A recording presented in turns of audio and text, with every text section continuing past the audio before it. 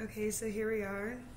It's the last few days of my lease at 282 South 5th Street on the 7th floor. I've really enjoyed this apartment. I've had a lot of ups and downs and a lot of really beautiful moments here. And this apartment's treating me so well. The view has been amazing. I mean, never had such a great view. So I'm really gonna miss this place, and I'm really going to miss all my memories here, but I'm excited about new beginnings and the future. But yeah, I'm certainly gonna miss this apartment and everything that I experienced while I was here.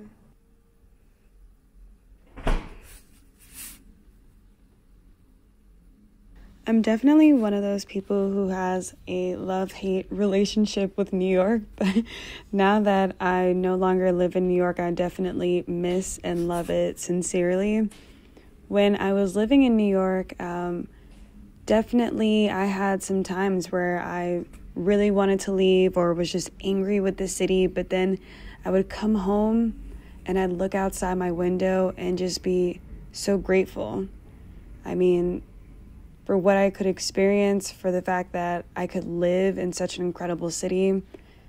So 100%, even on the days that I didn't fully love New York or will say that I hated it, I still loved it.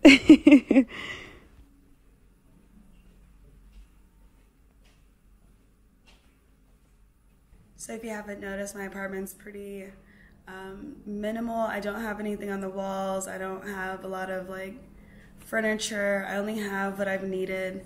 And for the past 3 years, that's been amazing because I feel like I don't live in excess, which is really important for me in my lifestyle. So it's just really minimal, and that's been a great thing for me. And I think with this moving process, it'll definitely expedite the process.